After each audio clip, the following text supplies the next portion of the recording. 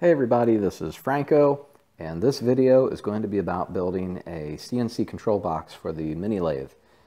I am going to try to keep this video under 5 minutes, so please forgive me if I seem like I'm talking fast. I'm going to do this in a series of videos. This will be the first of several where I'm documenting the process. So what we're doing, the good old mini lathe here, I'm going to show it a little bit of love. We're going to upgrade from these Long's motor open loop steppers.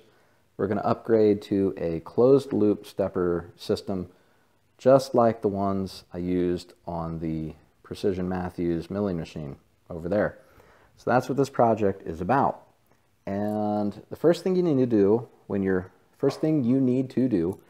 building a CNC control system is you need to find a box to put everything in.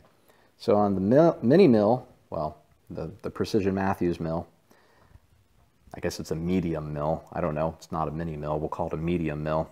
Whatever. The PM25MV, I used this awesome Hoffman polycarbonate enclosure that I bought off of eBay. And there's the part number if you're curious. You can zoom in, you can pause and check that out. This enclosure was, by the time you pay for shipping, it was about $200. So it wasn't cheap, but I like it. It's a good enclosure, has a lot of room in it. But for the mini lathe, I didn't want to spend that kind of money. And I think most of the people that are into mini lathes, and they probably feel the same way. They don't want to spend $200 on an enclosure. So I figured, hey, there's got to be a cheaper way to solve this problem. And I took a trip to Home Depot, and I think I found it. Found this nice metal toolbox for $28, $27.97. And when I saw it, I was like, wow, that's perfect. I can turn that into a CNC control box.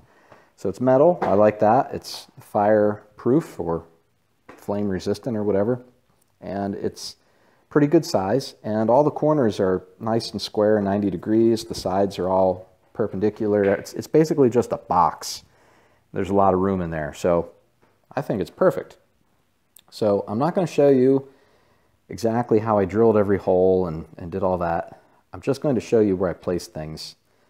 I'm going to assume that if you're into machining and building CNC machines, you probably, have basic, tool skills down, you know how to use a drill bit and all that stuff. So we're not going to bore you with those details. But let me show you where I put everything inside this box. So we'll start at the top. We have the Centroid 24-volt power supply mounted over here. To mount everything, I used either an M3, an M4, or an M5 piece of hardware. So probably used M3s there. Over here, we have a 5-volt power supply fastened there.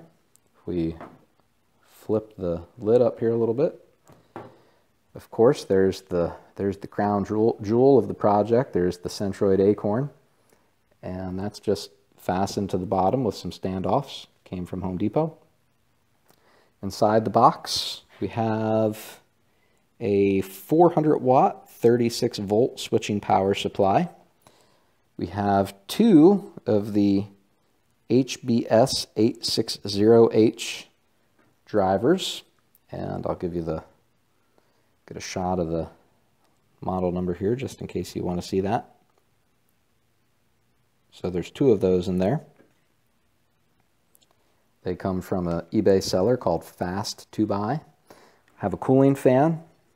I don't know if you can see it because everything's black, but nice big heavy-duty cooling fan. Let me shut the lid and I'll go around the outside of the box.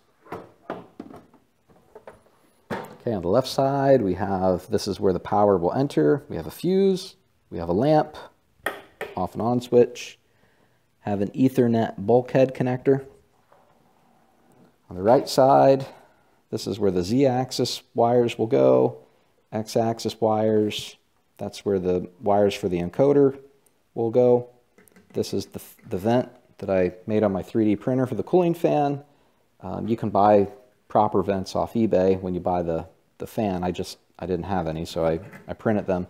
And then this is an opening to let fresh air pass into the box. Going to use one of these Omron encoders in this project. And here's just a shot of the label on the motor that I'm going to use. This is a 3 Newton meter motor. It's probably bigger than what I really need, but these are the same motors that I used on my milling machine. I'm going to use these motors on another project, so I'm going to keep that standard here in my little garage. But I do believe you could probably go with the smaller motor. I think there's a 2.2 version of this motor, 2.2 Newton meters. You probably could use those on the mini lathe, but I'm going to use these. They're only a little bit more than the 2.2 Newton meter motors. All right, so that's pretty much the overview. Like I said, I'm not going to tell you how to drill every hole.